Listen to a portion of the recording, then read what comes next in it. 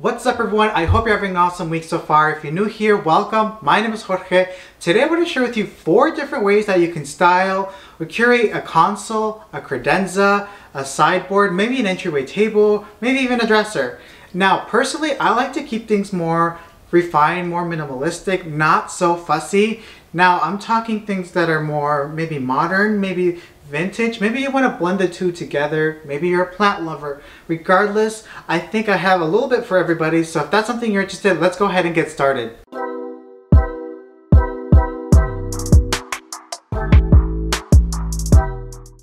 Okay, so before we get started, let's address the situation here. I'm actually here in the home office, and so I want to address this right here because a lot of people keep asking where this is from, the sideboard, and it's actually, they're 2 Brimes cabinets put together to make like one larger sideboard. It's a really affordable way to get like a larger sideboard look, and it honestly looks like one singular piece. And so if you're looking for an affordable way to get like a larger sideboard or something like that, definitely check out the Brimes cabinets. These ones are the ones in black. Alright, so for the first style, we're going to bring together sort of more vintage items with a little bit more modern in a really beautiful way. I've seen this definitely in transitional spaces, so let me show you what I have. So I'm going to keep it simple on the wall here. I'm going to use this vintage style wall art. I got this secondhand, and by the way, I'm going to try to link everything that I can below, but some things are secondhand. And some things I've had for a while, but some things are from like the stores and stuff, so definitely check down the description if you're interested for some of these items. So I'm gonna go ahead and keep it simple. I definitely don't want to be symmetrical, but I do want balance here. I found this really cool candelabra a couple of months ago. I'm really obsessed with it. It's a really nice one, so I'm just gonna put it here on the end. Now, like many people, I'm very into sort of vintage vessels right now. These ones right here, I actually DIY'd. They actually look so real. I just couldn't find some that I like, so I just made my own here. And so I'm just gonna put these over here. What I like about this is since it's like a pair, it's a good way to keep them together. And I don't know, it just feels nice. One thing I always like to do with vessels is I always like to put some greenery or some branches or something like that. So I found these right here from Target. I really like these. They're $5 per stem, I think, and I think they're magnolia. I'm not sure what they are. These look quite real, and so I really like this. I think this is going to be more of like a muted color scheme. Maybe this is perfect for like those winter, colder months. Not so perfect. I'm gonna leave the little one as is. Now I always like bowls, and this right here I think would be nice. This one is from At Home. It was $20 for this size. It's cement. It's more of a warmer tone. Now this is actually in the garden section. This is technically a planter, so be on the lookout if you're looking for like cement planters or bowls. Go to the garden section because they are going to be more affordable and they're not going to be marketed as decorative bowls, so I highly recommend doing that. I like this one nice and big, so I'm just going to put it right here. Kind of just play off of the roundness onto here. Now I always like to use books because, I don't know, they're interesting to look at, and so I always buy books that interest me. Now I get my books from all over the place. I get them from secondhand stores, I get them from online, from stores, all over the place. So this right here I think would be nice. I'm actually going to stand these up just for more interest, and then a good trick is to always like lean one onto the other. So that pretty much does it for this right here.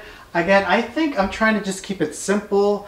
I feel like it feels balanced. I'm sort of playing off of the colors here. Again, more muted. I turned some of the books around because sometimes if you have books that are just super off color scheme, you can just turn them over and just have like the white pages. Let's light these up for some photos. Comment down below, let me know what you think.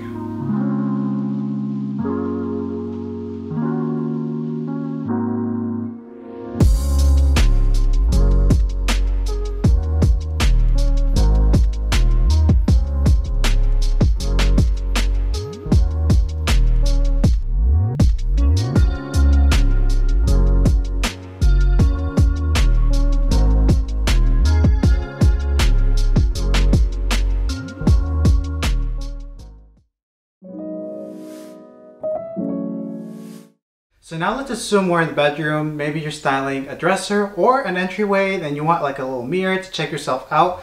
I put here this gold mirror that I found at Target. I really like it because it's a rectangle, but feels a little bit more modern because of the rounded corners. So I'll link that below if you're interested. This is now going to be in the center. Let's bring in the forest. So I found this vessel at Target. I really like the color of it. And I went outside and got some branches from the tree here. And so I'm just gonna like put it on here. Now I always like to put a glass vase inside for the water just because of condensation, and I don't know, I think it's a lot easier that way. And I'm just gonna like put the branches randomly. It doesn't have to be perfect. It's all about it feeling like natural, like a tree is growing or something like that. I think now we need some books. I'm gonna use these two large books. If you have that Tom Ford book, or you know, the other large Ford, what's the other one? Louis Vuitton, that would be perfect too. So this one has a little bit of that cream color and then black from the console. Let's bring in a bowl. I really like this bowl right here. This one's from Target. It's from the Hearth and Hand collection. Hearth and Hand? I always forget the name. Hearth and Hand collection. Technically I think like a serving bowl, but you can easily use this for decor. It kind of looks like cast iron. I'm sure you've seen it before. I'm just gonna put that on top of the books there. So now I'm gonna put a lamp. I think a lamp is great for a console anytime. You can put really any style. The one I'm gonna put is this one right here. This one is a vintage lamp that I found. And by vintage I mean I found it thrifted for like $7.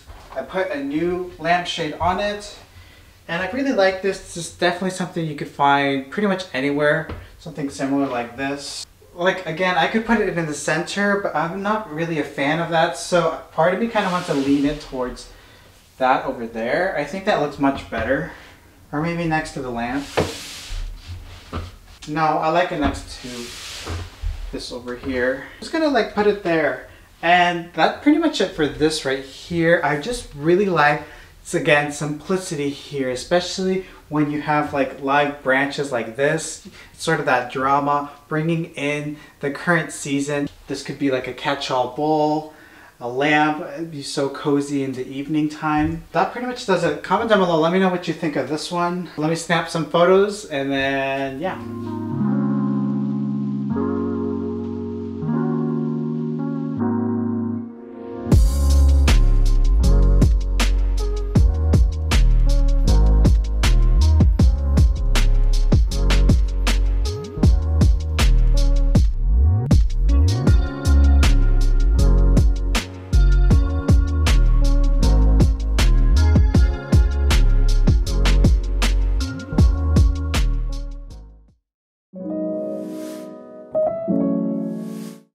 Okay, this one's for all my plant lovers out there. If you're like me, you might have a whole bunch of plants and you don't know where to put them anymore. Of course, a sideboard or console is perfect for that. And so today I'm gonna style them in a more modern way. But again, I wanna bring the beauty of the plants to the forefront of this and not compete with it so much. So what I have here is this modern art print that photograph that I took.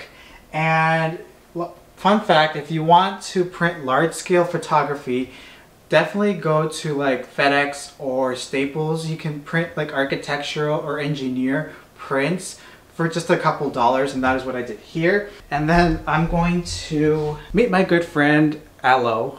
My friend gave me a couple of years ago. This right here is my succulent bowl.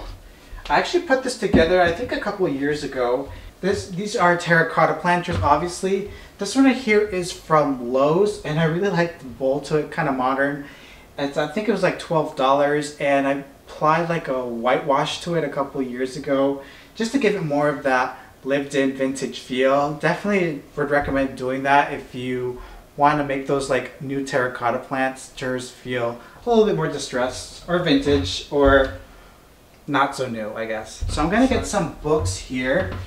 And I'm gonna actually keep this simple, just black books, because I think the power of contrast is very strong when you're trying to sort of make a statement. So that's what I want to do here, black and white, and then the plants will come forward. And so I put the black books here, turn the spines back, again with the white pages facing forward. And then I think I'm gonna put a bowl, a black bowl that I found. And I think that works. I think that pretty much does it for this because again, I want to keep this as simple as I can, not so fussy, because I know that with plants, it can feel a little bit busy. And so just doing it like this, I think works. Again, black and white. So let me take some photos. Let me know what you think.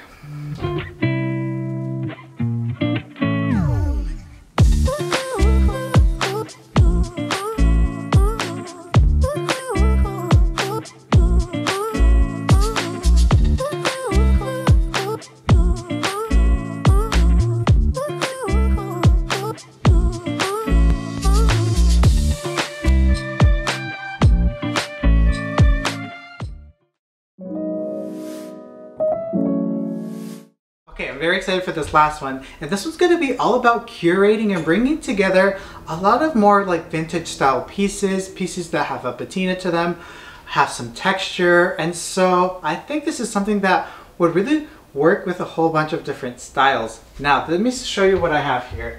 And in this composition, I'm going to anchor it with this large wall art. I hope you can see here. I actually made this last summer, and what I like about it, yes, it is basically just white, but it has a nice texture to it. If you can like find a large wall art piece that is very just simplified, even if it's the same color as your wall, that's totally fine here. It's all about texture. Basically, I want it to look like it was leaning, so I did apply a, I did put a, what do you call those things? What do you call those things? I put a nail just to make it look like it is just leaning up against it. So we're gonna layer in some branches, some vessels again here. This right here is that black vase again, and I went ahead and put some of those dried branches, real just dried branches that I found outside. Of course you can buy fake ones, but if you have access to real ones, I think this would work a lot better. I'm also going to put a bowl. Now this is sort of a vintage style bowl. It's actually a DIY that I did recently, and a lot of you have been liking it. I'll link it down below if you're interested. I would even just leave it as this. So what I'm actually going to do is I'm going to put some books, because I love books. What really helps is books that help bring in those colors together. In this case, black and more of those beige colors. So I'm going to put those there. And then I'm going to put this weird sculpture thing that I actually found a while ago. This thing is kind of weird, but I like it. It's more of like a organic ceramic sculpture. It kind of reminds me of coral reef. So I'm just gonna put this here, and it really helps that it is black too. So again, keeping things neutral. And then to top it all off, I like to bring in an element of metal. And of course, my favorite metal is brass. And what I like about this one is it has that patina to it. It's more vintage. So let me just put this here. And I think that does it for this one. As you can see here, there's sort of this interest here created. It feels anchored to the console here. We have the stacked books. There's a little bit of layering going on, and of course the texture from the vessels and the bowl and the art piece. This is something that I kind of gravitate towards. But let me take some pictures, and also let me know what you think about this one.